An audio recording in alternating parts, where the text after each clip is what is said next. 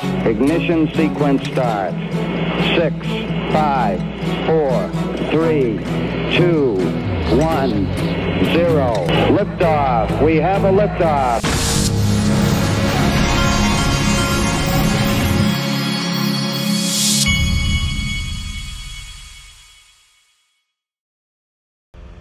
Hey everybody, this is the Digital Asset Investor, and it is going to be cold where I live tonight, probably where a lot of you live.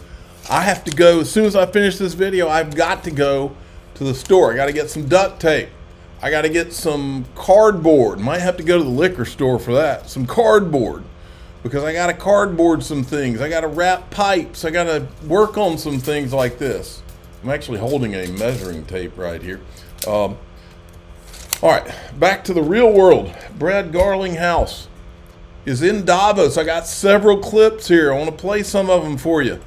As we started this conversation, I am very optimistic about the crypto market in 2024 because of those things around putting compliance first. I was just thinking, if it's this cold here, imagine how cold it is in Davos.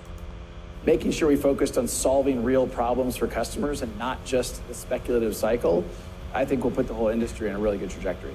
So, we have been cash flow positive the last couple of years. That has been a unique place in the market and allowed us to invest not only in the core of Ripple, but also in acquisitions. And even, recently we've now repurchased over $1 billion of stock from our shareholders.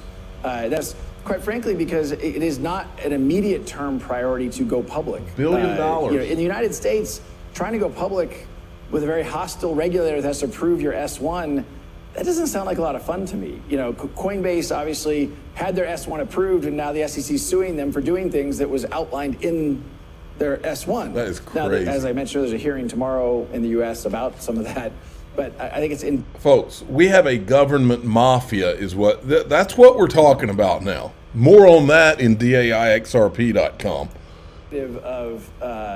Why would we want to subject ourselves to an SEC that is openly hostile to this industry? Sort of parked to the side at this point? Yeah, or are you looking elsewhere, outside the US for a listing? Yes to all of those. Okay. I don't think about an IPO as an exit. I think about an IPO as a step in the journey. But honestly, a lot of people go public because they need to raise capital. Yeah. Look, Ripple's folks, not really. There's Ripple shares that are going to be on the Link2 platform this week, I was told. Those and Circle shares. So I have a gut feeling that this Ripple IPO thing is going to come out of nowhere. Nobody's going to see it coming. Brad Garlinghouse did say 2024 is going to be big. He said it this morning. So go check out Link2. It's in the description of my video. You'll be able to get equity there. We need to raise capital. And so it is not a short-term priority. We're obviously keeping that option open, and we'll evaluate it, as time continues, and we'll evaluate it again as we have new regulators sitting at the United States SEC. And I guess some of it's market dependent as well. Last year was an interesting, space in the tech world more broadly. There were a lot of secondaries, buybacks, but very few IPOs. The market wasn't obviously very great for them. So I guess it's also, how the broader markets play out as well. For sure, that's part of it, and not just the public markets, but also the crypto markets. Yeah. And, I think Coinbase's stock is in a much stronger position now than it was a year ago, but obviously well off its highs from 3 years ago when it went public. So it's just not a huge priority. We have a lot of capital, very strong balance sheet. We can continue to play offense through an acquisition point of view, invest in the business. As we started this conversation, I am very optimistic about the crypto market in 2024. Oh, I like the optimism. Okay, there's several other clips. He was on the stage with Caroline Pham, who, this is a good reminder that she was in Ripple's offices not too long ago. Here's another good clip. There may be a little bit of overlap, but I don't think so. Judge Torres's opinion, what she wrote is, XRP is, in and of itself, not a security. So I feel very good about that. The SEC then asked for approval to appeal that decision, and that was denied. So, the SEC has lost consistently in this case. There is a piece of the case that continues around institutional sales, because investment contracts, where Ripple sold XRP to institutions who wanted to speculate. The irony there is, again, the SEC's, one of their missions is to protect investors. How many of our institutional XRP sales Did they lose money? None. So, like, what are we arguing about? What are we, anyway. Say a round of applause for Brad Garlinghouse, CEO of Ripple.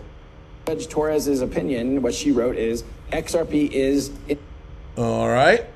And then we got this one. Check this out. So, Brad, are payments still the best use case for crypto assets and technology that undergirds it?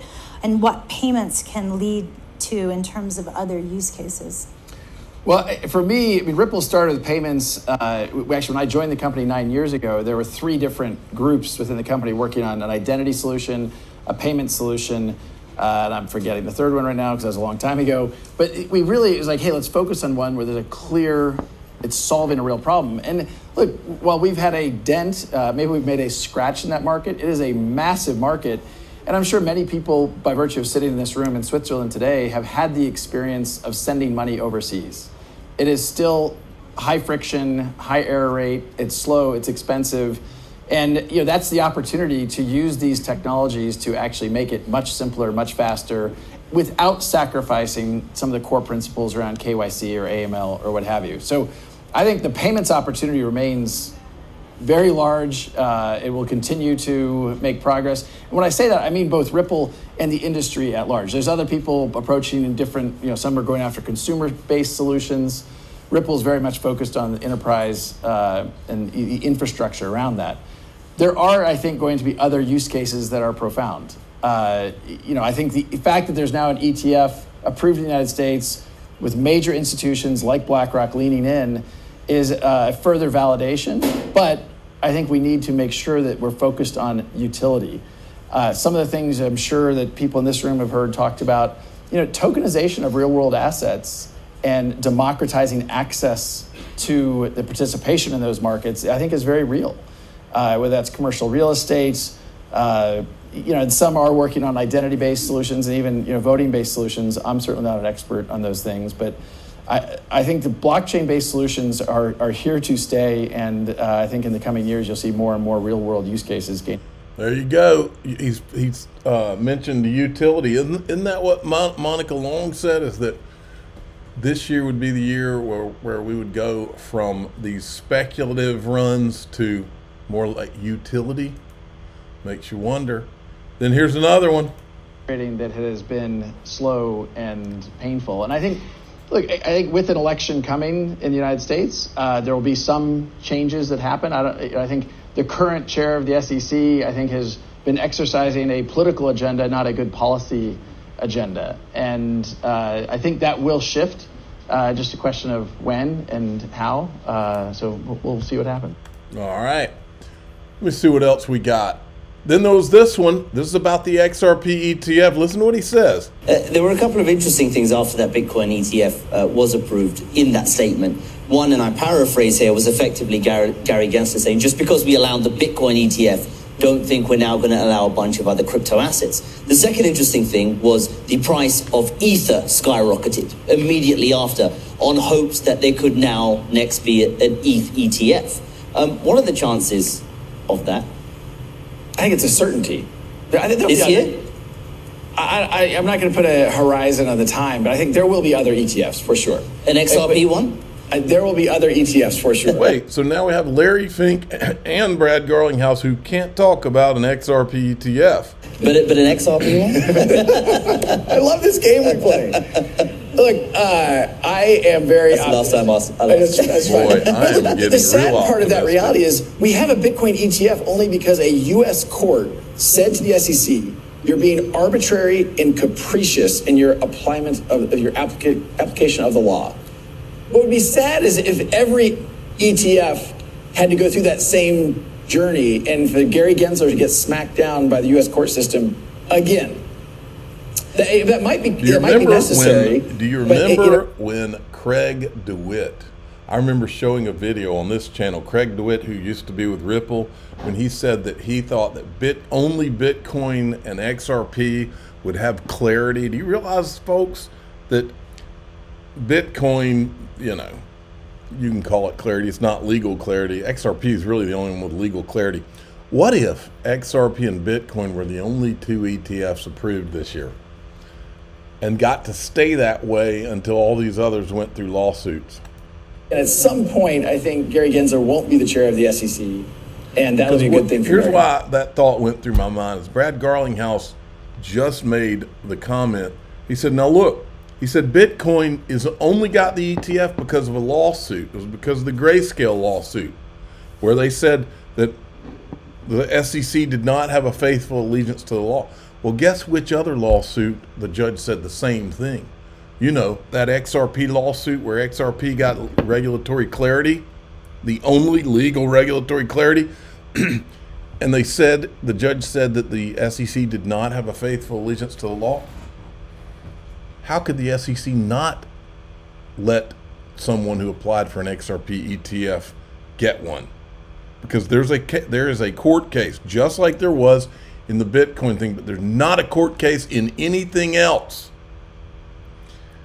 I'm going to skip over a couple of these things. I want to show you this. This was interesting to me. I want you to think about who has not had lawsuits, folks. We literally we face what I call a government mafia now is what we're looking at. Here's who hasn't been sued.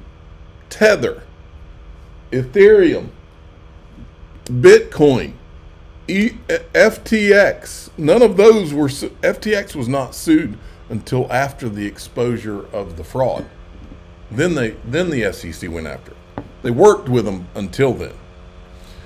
Almost like a fraud was uncovered that they already knew about. You get my drift? Well, this is suspect as hell right here.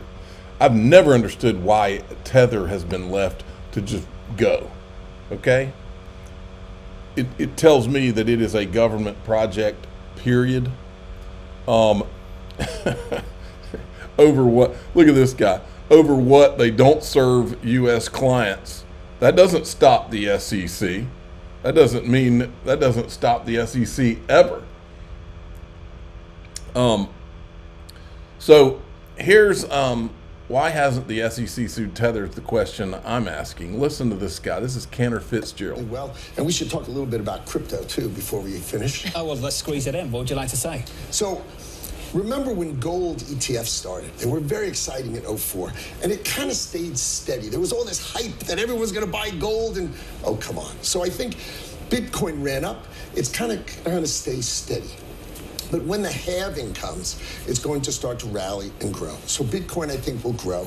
And there's a company that I like called Tether. It's a stable coin. And you know, I manage many of their assets. And the Tether Holdings is the name of the group.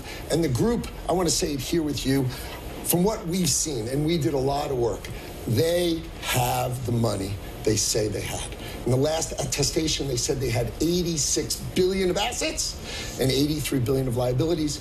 And I've seen a whole lot, and the firm has seen a whole lot, and they have the money. And so there's always been a lot of talk. Do they have it or not? So I'm with you guys saying we've seen it and they have it. So spot Bitcoin ETF, do you think that's going to restore confidence to the whole sector given what we've seen take place in the last 12 months? No, that doesn't have anything. That's This thing has been allowed to go for a reason, folks. Why are Americans? And I got something for Nick Carter. I'm going to drop a video right there for him. I've got a video of Valerie Chapinick from the SEC saying very clearly that if anything even touches the United States in this whole crypto, if it even touches the United States, the SEC can sue and claim jurisdiction. So this guy needs to get a wake-up call, do a little research. They could sue Ethereum or Tether or anything else that's ever touched.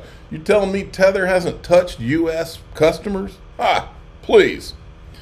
All right, now we're going to go into DAIXRP.com, and what we're going to talk about in there, I'm going to show you some more of a video.